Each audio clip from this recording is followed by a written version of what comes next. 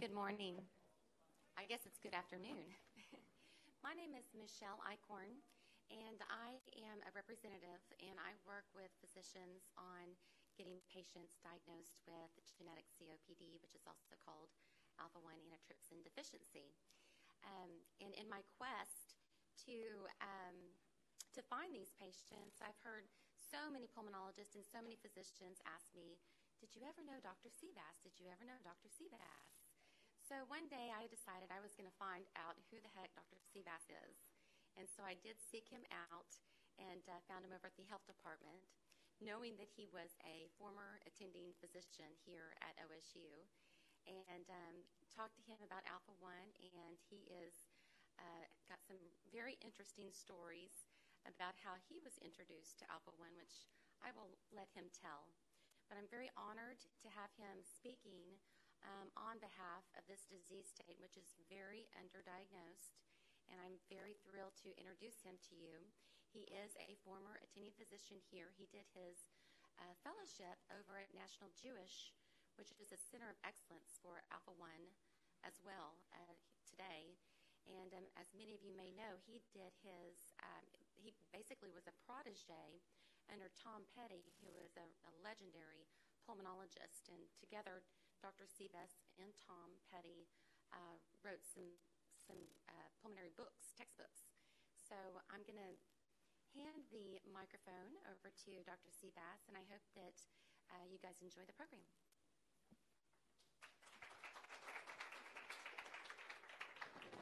Thank you, Michelle. I'll start by saying I hope this is a talk today. One of my favorite journals is the Wall Street Journal. And it had an article about 5 years ago that pointed out that physicians retain 7% of a standard PowerPoint presentation. What do? You're eating, we turn off the lights, and we read slides. If I could reinvent my life, I would go back and have a different approach to try and teaching what I consider is important in medicine. Michelle referred to my introduction to Alpha-1 antitrypsin. The reason I'm a pulmonologist today, I'm sure, is Alpha-1. And because of this, when she asked me, I became very nostalgic. I was a third-year resident in internal medicine here. I think it was April and May. Knew I wanted pulmonary medicine. Had made a rotation at the University of Colorado in pulmonary medicine. Arrived on a Tuesday. On Friday, everybody, fellows and attendings, went up to the Aspen Emphysema Conference. The interns and the residents, being a Friday afternoon in Colorado, disappeared. I was the only retarded individual that stayed around. Out comes Dr. Petty's secretary. "Dr. Seabass, would you look at this x-ray and talk to the doctor on the phone?" I'm sure she had no idea that I'm a third-year internal medicine resident from Tulsa, Oklahoma. So I couldn't do anything else. I took the x-ray, flipped it up, and it was classic Alpha-1 antitrypsin deficiency. Honestly, I don't know how I was aware of it because it was only a relatively recently discovered entity. When I got on the phone and talked to the doctor, it was his wife, whom they were going to do surgery on Monday morning. She was a 39-year-old, had this horrible basilar emphysema, and they were going to remove all those bad lobes, and she was going to live happily ever after. I said, "Don't let them do surgery." Monday morning comes, and out comes Dr. Petty from his office like a bat out of hell, having been told what went on by his secretary. And, "What did you say? What did you say?" I said, "It's Alpha-1 antitrypsin." Took the x-ray, flipped it up. "You're right." Walked back. That afternoon, I got called to his office, and I thought, oh my God, this is it, to be sent back to Tulsa.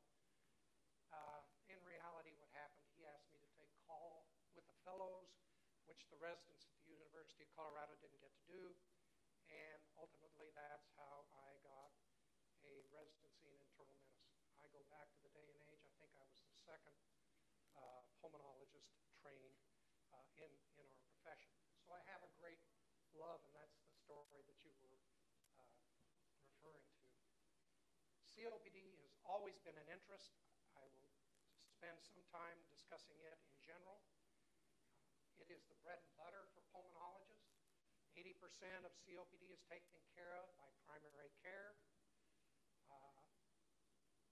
The thing that is so important about COPD to me is the fact that my mother died with her pulmonologist son at her bedside of CO2 narcosis.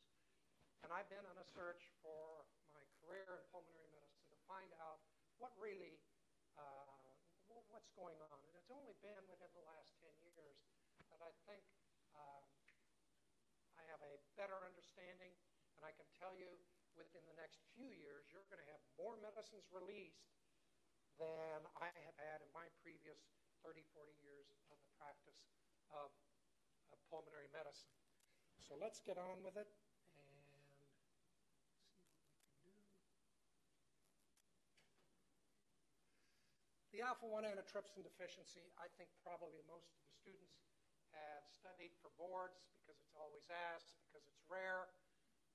I think the important part of this is the great majority of people are not diagnosed that have it, and the waiting period is very, very significant.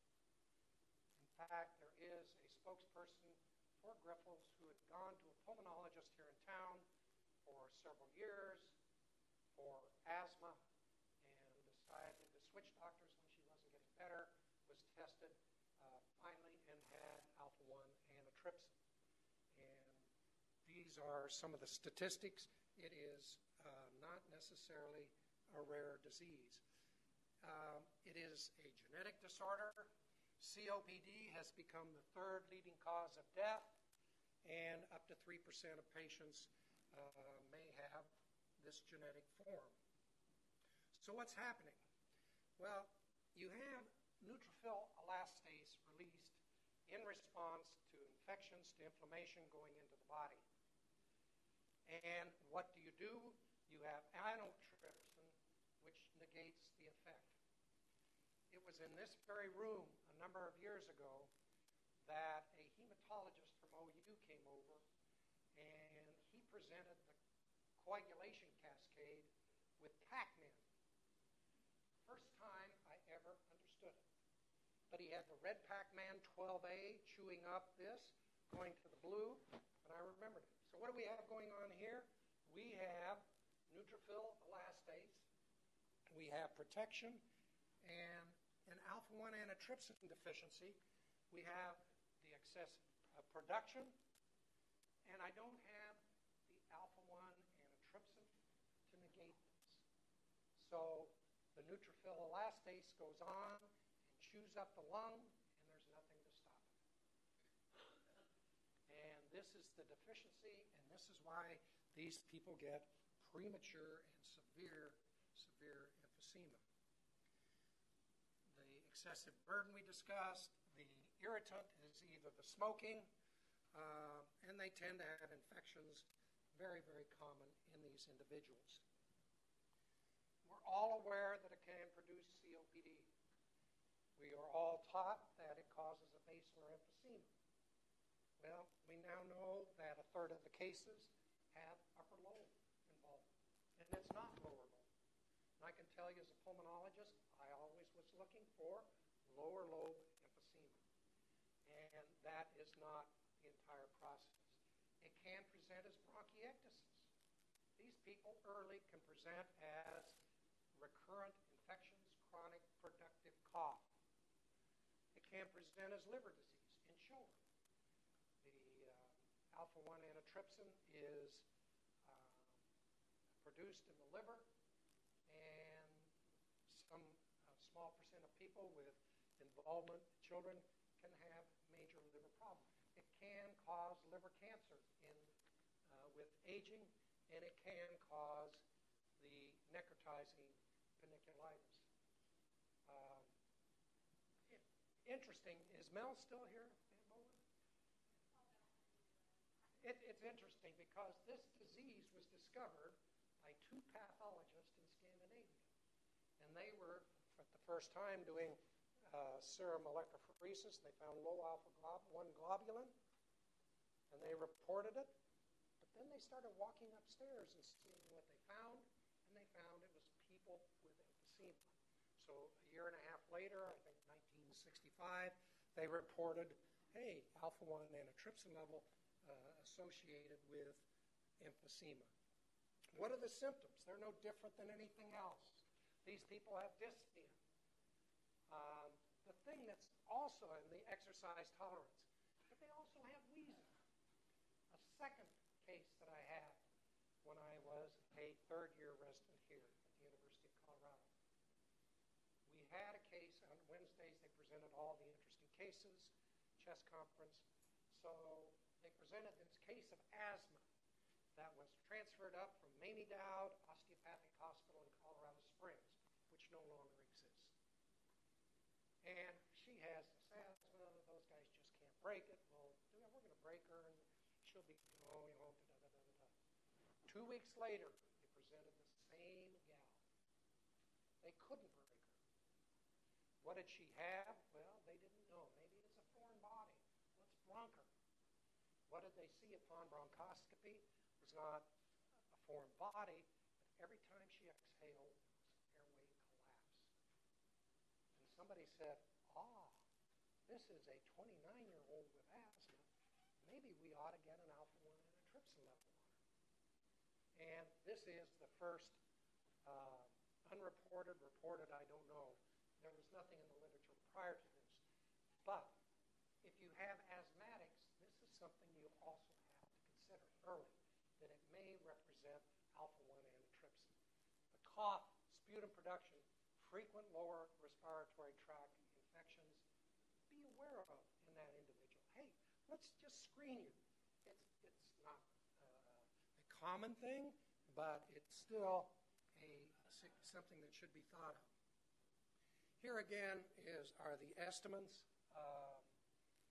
And I think the most important thing for me, early diagnosis and treatment is very important. The National Lung Health Study was performed and followed people for a number of years. Normally, people use about 20 cc's of their FEV1 every year. Smokers can lose it at 2 to 3 times that, so they lost 60 cc's per year when they have COPD. People with alpha-1 antitrypsin deficiency lost it at 116 cc's per year. So if I'm waiting until they're on the end stage of their I should have thought of that, they've already lost significant function. We need to start checking these people at a much, much earlier age, so on. This slide is interesting because in pulmonary literature right now, I'm reading a lot about pulmonary fibrosis. I did some studies a number of years ago when they thought it might be interferon gamma because there was an article in the New England Journal out of Austria, 22 cases, and they responded. It didn't. And we still don't know much, but we now have pirfenidone, we now have N-acetylcysteine, lots of stuff in the literature on fibrosis. I'm reading a lot about cystic fibrosis, a lot. But I will tell you one thing, I can't remember the last article I have seen within the last year or two on alpha-1 antitrypsin. And having lectured to a group of pulmonologists fairly recently, I can tell you they're not thinking of it. All of them say the same thing. Yeah, I've forgotten to check. It's something that has really slipped under our radar. So this is just a pie chart. People that have the MM normal, okay, those that are abnormal, and here's how they break out. The ZZ is the homozygous, the person that develops the problem. PIZS, problems. These are the individuals we're looking for, how it breaks out genetically. I think this chart is very, very important because this is longevity, article. The average male in the United States at the last count lived to 76.2 years of age. The average female was 81.8 or something to that. But when you're losing 116 cc's per year, this is the mortality of people that are homozygous ZZ, rapid loss of lung function. But something Michelle pointed out to me, and that you will see clinically, is what she called the tipping point. These people tend to do quite well. And then all of a sudden at 25, 30, I start having bronchitis, maybe by wheezing. I come to the doctor, you give me Cephalon Wonderful, and I get a little bit better. But about 35, the bottom starts to get out. I can tell you, going back to a previous slide, if I identify them here and start treating here, I am not losing 116 cc's per year. I am losing far less than that, and that is the very important part. So what does the American Thoracic Society say? This is a test of the overhead paging system. This is a test of the overhead paging system. It works. Anyway, American Thoracic Society, European Thoracic Society, all have guidelines.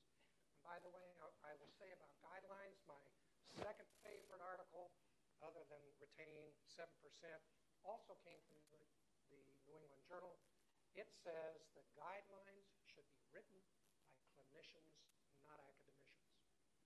When I'm sitting in my office as a pulmonologist at Harvard, how can I be writing guidelines for Bodico, Oklahoma, that has a certain population? It should be written by clinicians. But here are the ATS guidelines. Symptomatic COPD, symptomatic emphysema. Well, that's interesting because COPD is the term ostensibly that includes chronic bronchitis, chronic productive cough, and emphysema. I don't know. I think that's redundancy. People that have asthma, but it's not completely reversible, on good therapy. Individuals that have persistent airway obstruction on their pulmonary function. The problem there is you cannot get primary care physicians to do spirometry. I've lectured till I'm blue in the face. It was Dr. Petty's point that we will not make any inroads to COPD until we identify it early. Because as a pulmonologist, when did we see them? When they have been told by their kindly primary care they have a, quote, touch of emphysema. And I always say whoever touched them wore black and carried a sigh because they're on their last leg. There's nothing to offer them. You need to pick them up early. And how do you do that? You do it with spirometry. I walk into your office with an exacerbation. I'm 46. You do spirometry. The new spirometers have lung age. How old would I have to be to have my FEV1 be normal? Oh, it's 82 years old. John, you've got the lungs of an 82-year-old. Here's your steroid. Here's your antibiotic. I want to see you back in a week. Oh, we repeat spirometry. You're down to 58. What do you think the chances of getting him to stop smoking are now? I've gone from 82 down to 58. Okay? Major impact, but we cannot get on. Actually, the program caught on in Germany. Germany mandates that every pediatrician, family practitioner, and internist have spirometry available in the office. All the guidelines say that in ATS, if you're 45 and older and smoke, you should have a screening spirometry. But do we do it here in the United States? We do not. These are just the levels. The homozygous ZZ, which has a very low, for somehow they've said 11 micromoles is the level. You don't want to be below that. The PI, the Z, and the S. Now these are important because Alpha-1 antitrypsin, when we used to run the levels, the serum levels, it's a phased reactant. So when am I seeing that person? They're coming into the office with a flare-up. Let's run them. They'll be higher. Test them a month later, they may be back in the low range. Or they're in the hospital. So that's what's important as far as phase reactants goes. The thing that's nice that I really respect Grifols for doing, they have come out with a kit. Their kit is free. They send the data to you. You do a drop of blood, and you can screen your individuals free of charge for alpha-1 antitrypsin deficiency. We have, in what you're reading now, everything's going toward genetics. People are very aware of it. And if I came up and I asked you, would you like me to screen you? There's no charge for it, for a hereditary form of emphysema. It could affect your offspring and so on, and it's free of charge to you. Who wouldn't say yes this day and age? It is, as I say, simply a finger stick, blood, put it in an envelope, and send it off. They have an entire lab that used to be associated with the University of Florida, had to expand because they're so busy, but this is how this is taken care of, and we may have questions for Michelle after this. Now this is interesting because the individual that you see is an employee of Grifols who had MZ, and he decided to go back and get some of his family history. So here in red is the grandmother, who is a homozygous ZZ, who died of lung disease at age 48. They have children. One of them got a Z from the father, a Z from the mother, and so you have a ZZ. And their children down the line, you can see that. Second group, you have an MZ and an MS, and their children go down. On the other side, you have a Z and a Z, homozygous, and then look at their offspring. And we'll go down the pike. This is one of the important things. We're now entering into genetic medicine. Here is a disease process that I knew if I had a father who was MZ and a mother who was MZ, I would have a chance of having somebody that had hereditary homozygous ZZ emphysema. And it's concomitant problems, early death, and so on, unless properly treated. If I knew that in advance, we could start treatment far earlier than we do, and we would not be losing 116 cc's per year. This simply shows what we think of. Okay, the guidelines basically say severe emphysema is any time you have an FEV1 percent of predicted below 50%. That's severe. Very severe is below 30. Moderate emphysema is 50 up to 80, and 100 down to 80 is considered mild. Well, this is what we think of. Okay, these are the people, unfortunately, on our mind that we've been looking for. But they studied this, and this is individuals also that were smokers, and here were non-smokers. There are many people that it just doesn't enter our mind to check these individuals. So that is alpha-1 antitrypsin. I want to make some comments in general. The important thing I've already discussed, I think the family testing and counseling is very important, and I think if you're screening to tell this may be important to your children, to your grandchildren, I think that's obvious. The lifestyle changes, smoking cessation. I've lectured on smoking cessation forever. It is still only about 7% of the population can quit on their own. Why? Milligram for milligram, nicotine is 10 times more addictive than heroin. It is the warm fuzzy. It causes endorphins. You're seeing people jog, oh, my endorphins, I feel so great. This is what's happening with smoking. Very difficult. Unfortunately, we have e-cigarettes. Oh, they're so safe. No, they're addicting people to nicotine. And they'll never be able to break it. 7% of the people on their own can finally quit. When we came out with the nicotine replacement, it perhaps doubled that. When they added Wellbutrin, it was a little bit more. And when you add Chantix, a little bit more. But we're still talking 15, 20% of the best. long term. Everything that you read in the New England Journal or wherever will give you our 6-week study when they have a nurse following them around every day. They're on ideal situations. They're on the medicines. But the minute they stop, you go back to a very, very low success rate. The article I always refer back to is from the New England Journal from a number of years ago. It basically said that the success rate with smoking cessation, number one, depends upon the physician. Why? Because if that patient senses that you really care and you're interested, the odds of this going up are much, much greater. I used to, and how many times does it take? It takes 8 attempts before people, on an average, are able to stop smoking. What happens? Okay, I'm 2 months into it, 3 months. It's great. I'm really doing well.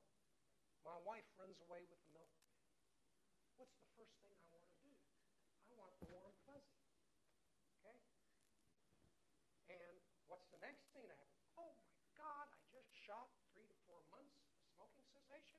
Oh my God, how can I do that? I need another cigarette. So I always gave him a card with my home phone number. And if you break, that can happen, John. I want to see you the next day. Or you call me immediately. Let's get back in a program at work. The other thing I want to say is the lung age with spirometry. There have been 3 articles out of the European literature that have shown that this quadruples your success rate with smoking cessation. I will say also in the audience is Dr. Wolf, who I gave a lecture on spirometry to years ago, and he called me, bought one, called me a couple of months later and said, if I had known how much disease I was missing for how long, I would have done this years ago. And I hope you don't mind me using your name. That's true. 10% of the population has COPD. 10% has asthma.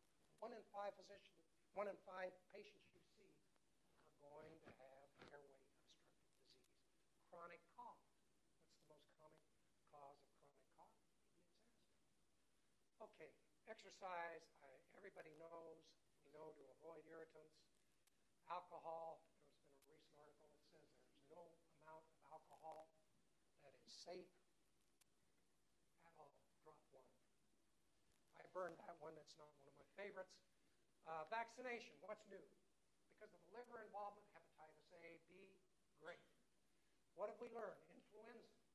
A number of years ago, I was lecturing, and the guy, and in my lecture was COPD, and I said, I usually immunize first flu shot in September. I repeat it in January. Why? Because sometimes we get an early October flu, sometimes a late April. If I give it early, it means off. If I wait until, the CDC recommends, late November, December, okay, then I miss it. And so I get 2 shots. The guy got up afterwards from the CDC, was lecturing on some other subject. He said, we never thought of that. It's a good idea. And the next year, whether this had anything to do with it or not, I don't know, but they started paying for 2 shots, spring and fall. The other thing that's happened, and you may want to consider that for your high-risk people.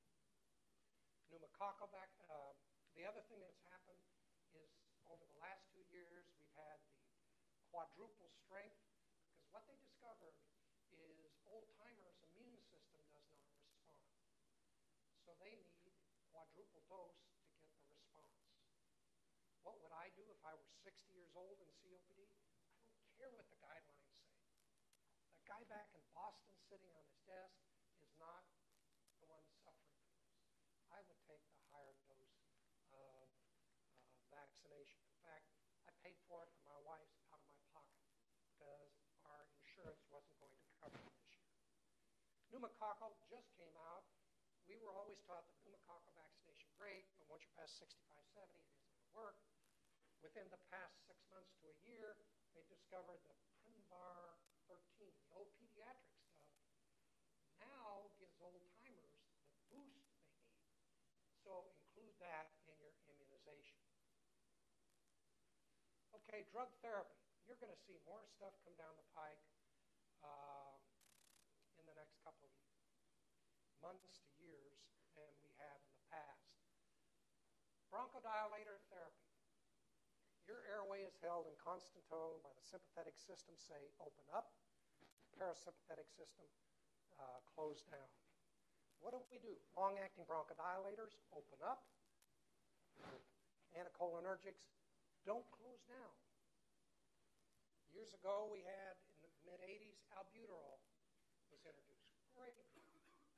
Shortly thereafter, short-acting, open up. Atrovent, don't close down. What did they discover? Combining them together was better than either agent used alone. And throughout the 80s and early 90s, CombiVent was the agent of choice. What happened then? Well, Don Marner out of Dartmouth in the year 2000, Ceravent, long-acting, open up. Short-acting, Atrovent, don't close down, better than either agent used alone.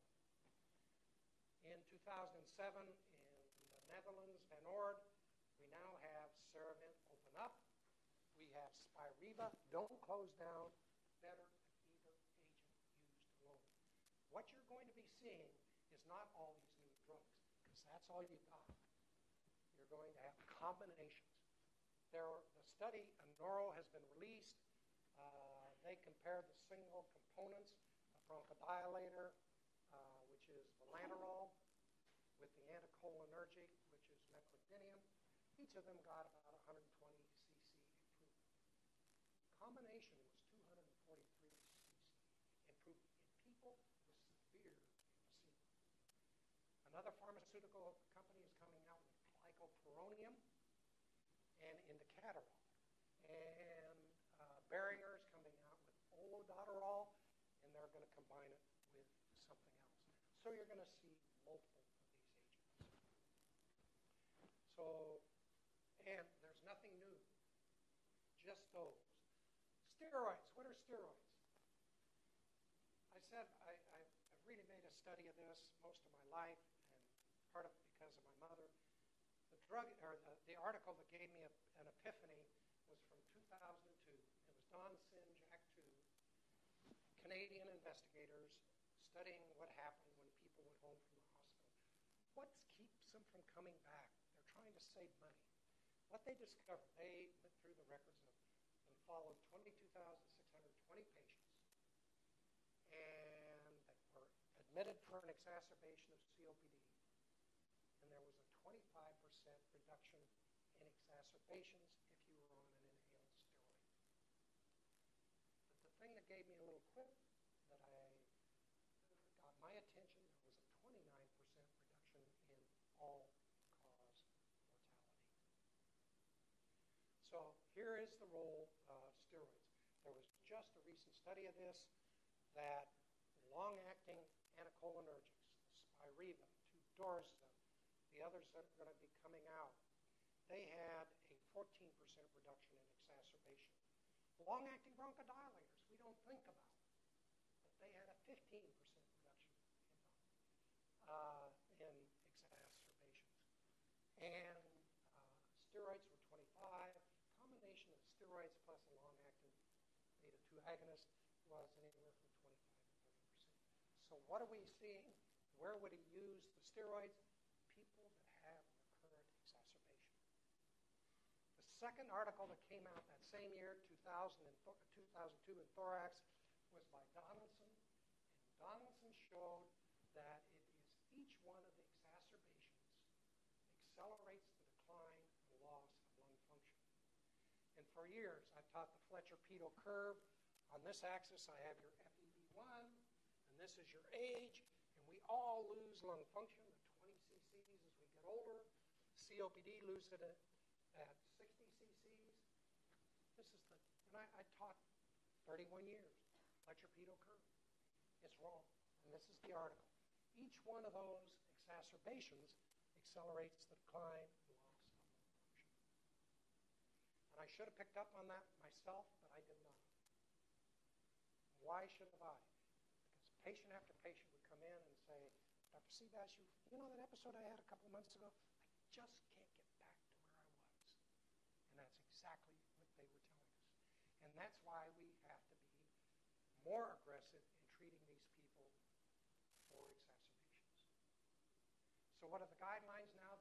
about the phenotype. What are they talking about? They're talking about people that have lots of exacerbations, treat them with a steroid, long-acting beta-2. I'm not having lots of exacerbations. The thing to start with would be a long-acting anticholinergic and beta-agonist combined. So that's the story on those. The other thing that to me is the most important thing is the delivery device. And I don't know how these others are coming out. Why do people get short of breath with COPD? They come into my office and they were referred. I'm going through 4 albuterols per month. My God, that's too much. You're going to kill yourself. It's the only thing that works. Well, tell me. Well, I walk out to get the mail. I get short of breath and I go puff, puff, and within a minute I'm better. You do know, sir, that medicine takes 20 minutes to act. I'm different. Always, I'm different. I know there were hundreds of people that walked out of my office and thought I was retarded. He just doesn't understand. Why are they short of breath? They have dynamic hyperinflation. When I walk in to get the mail, I'm inhaling 500 cc's. I got bad airways, 450 out, 500 in, 450 out, 500 in, 450 out. So when I get to the mail, I'm way up here. I go puff, puff, and I get better. It did nothing. It wasn't until I designed in my office hallway with oxygen containers. We're going to walk up and down until you get short of breath. I'm not going to let you die. I don't want to get sued. And we're going to stop. So they get walk up and down. They'd stand there, no puff, puff. Delivery device. Anytime, and it took me years to discover this, anytime you have something delivered by a metered dose inhaler, it is perceived as a reliever, and they're going to use it as they see fit. The dry powders, which I wasn't in favor of initially years ago, I have never seen one of those in the pocket. And all the bronchodilators coming out now are long-acting, once daily bronchodilators. So if it comes out in a meter dose inhaler and I get puff, puff, I relieve my dynamic hyperinflation. It has nothing to do with the puff, puff. Something that you're not, something that you really need to consider in these individuals. Antibiotics, there was an article again in the New England Journal, July 2 years ago, where they used zithromycin low dose once daily for a year, and you know what they discovered? Decreased exacerbations. Jump in the bandwagon, read it. Read the very fine print at the end. You really, maybe we should use it just 3 times a week. You need to get an EKG for prolonged QT every 4 and every 3 months for the first 2 years. Okay?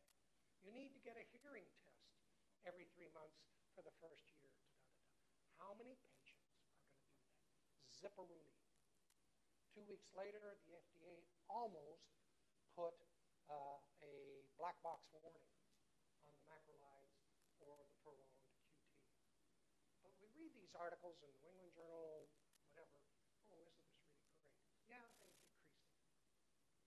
But at what risk? And do you have anybody that's going to come and see you every 3 months, get a hearing test, get an EKG, and so on? Absolutely not. Pulmonary rehab, great. What's the problem? Insurance pays for it for 2 months. They've done studies on an average. They've done studies that the majority of people stop after they're through with rehab, and at the end of a year, they're back to exactly where they were when they started. Very few go on with the rehab protocol. Surgical procedures, lung reduction surgery, transplant, huge long transplant list. What we're doing now, and unfortunately this is diffuse disease, so it might not even apply here. If it is localized lower lobe, really only about 15% of the people with emphysema, COPD, really respond, are candidates for the lung reduction surgery. So that's comments in general. So what are we doing with Alpha-1? Here's our patient, and we're replacing them with replacement therapy with our Alpha-1 antitrypsin, and it is given 60 milligrams per kilogram up there. We want a level above 11. I don't know where that came from. Some people in Boston decide we need above 11 because at this next slide, this is what happens. I am given an infusion. I have an alpha-1 antitrypsin level that's high, and over a 7 days period, it goes down. Honestly, if this was me or my daughter, where would I want this? I want it up here. And I think as we get more and more patients discovered and do more research, I think you're going to see this change because they do not have to lose 116 cc's per year. The safety information, I'll let you read. And I mentioned, I just read something recently that was in the July chest. And it basically was an article that followed people after dismissal from the hospital for an exacerbation of COPD. By the way, if I'm hospitalized for my first exacerbation, COPD, there is a 20% one-year mortality. There is a 50% four-year mortality. And I can remember seeing people on cell phones and talking, oh, I just had this flare-up with my bronchitis. They had to put me on little stuff. They have no clue that they have 20% one-year mortality, 50% two-year mortality for that disease process. The new article that I just read showed that only 44% of people dismissed from the hospital with an exacerbation ever got back to their primary care doctor within 30 days. And what they're seeing is a very high readmission. And what the government is seeing, high readmission rate, oh, we're not going to pay for that, okay? And they went on cost of medicine, everything else. But the other thing that really caught my attention is that there was very little follow-up from hospitalists, of people caring for them in the hospital. The olden days when I trained and practiced, primary care doctors were coming in to see, okay? They love their primary care doctor. That's why they go to him. So I'm going to dismiss them or they dismiss them. Come back and see me in a week. They're going to come back. They don't know me. I'm rushed. I've got 52 people to see. Are they going to go back and see them? No. Do they ever get dismissal summaries? What is the follow-up within 7 days? No. And this is one of the reasons for the high exacerbation rate. And it's something that really, it struck me in the face. And it's something that you ought to consider. If I'm a hospitalist, I better call that doctor, and I better tell him you get to see him in a week, and that doctor's office should know, we better call him if he isn't here in a week. Because what's going to happen, you're going to get readmission, readmission, readmission. Much, much higher readmission rate. And I think I'll stop there. Are there questions? Yes, sir.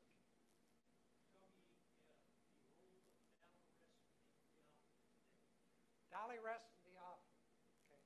Daliresp was a drug. It's roflumilast. I was looking forward to it. I am an old theophylline man from years ago, and this is the super theophylline. There was silomylast, roflumilast.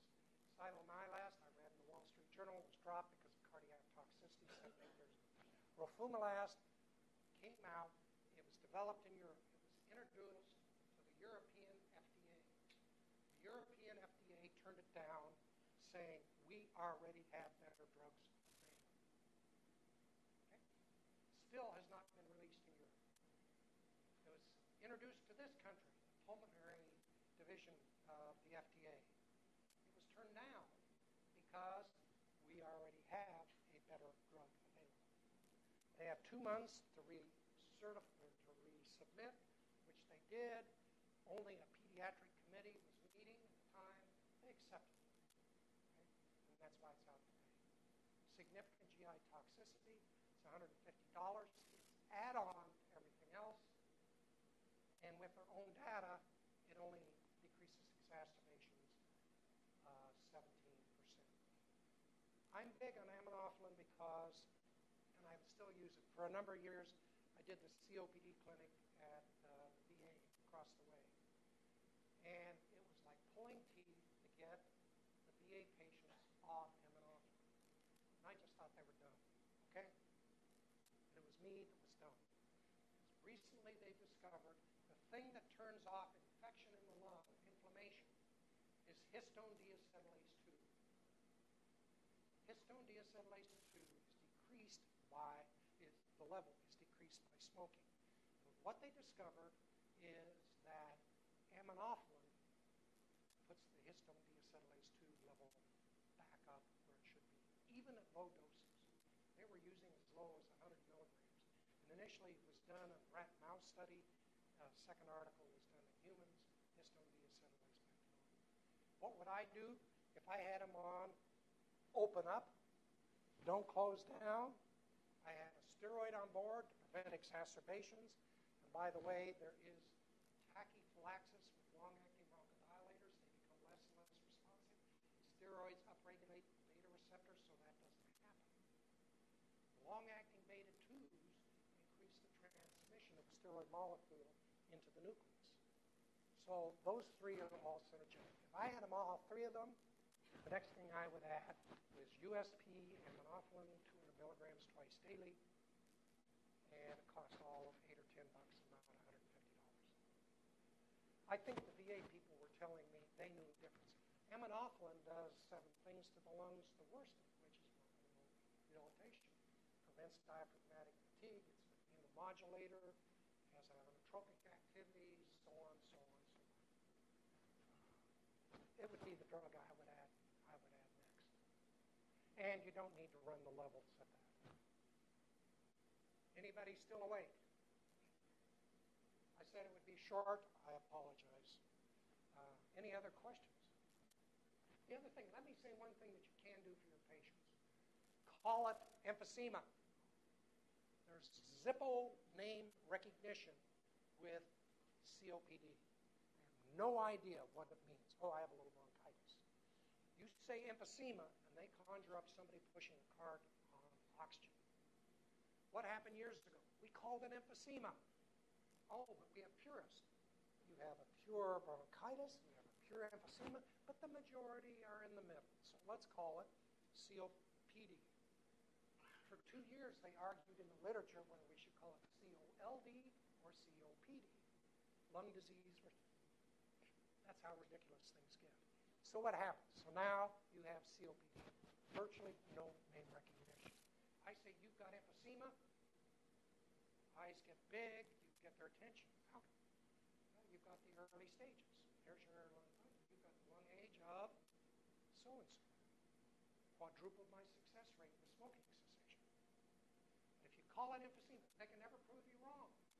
Emphysema is a morphologic diagnosis. You have to see it under the microscope. And if anybody in their right mind who's going to lie down and have an open lung biopsy to prove you wrong, they're going to be in the mental institution before they sue you with the wrong diagnosis, okay? You're doing these people a favor because they appreciate the gravity of emphysema. And I think we as pulmonologists made a major mistake having this nice little comfortable term, COPD. Doesn't know. The very first article in the International Journal of COPD, the very first issue, the very first article was exactly that. There is no name recognition with COPD. There is name recognition with emphysema. And I will stop there. I think if anybody's interested in a kit, your clinics are interested, you can talk to Michelle. They provide these free of charge. I would think in my office, if I offered somebody a free genetic test to rule it out, costs nothing, drop of their blood, I'd be on board rapidly. I thank you very